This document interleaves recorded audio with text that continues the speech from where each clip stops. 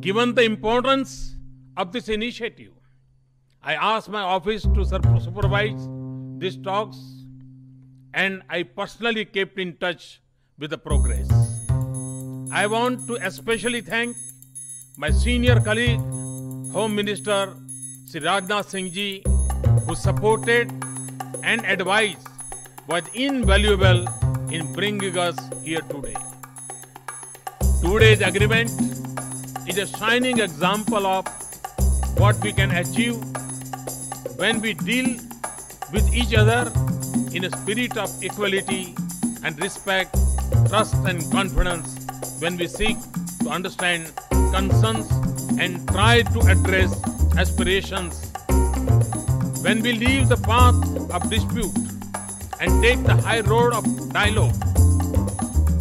It is a lesson and an inspiration in our troubled world. Today, we mark not merely the end of a problem, but the beginning of a new future. We will not only try to heal wounds and resolve problems, but also be your partner as you restore your pride and prestige.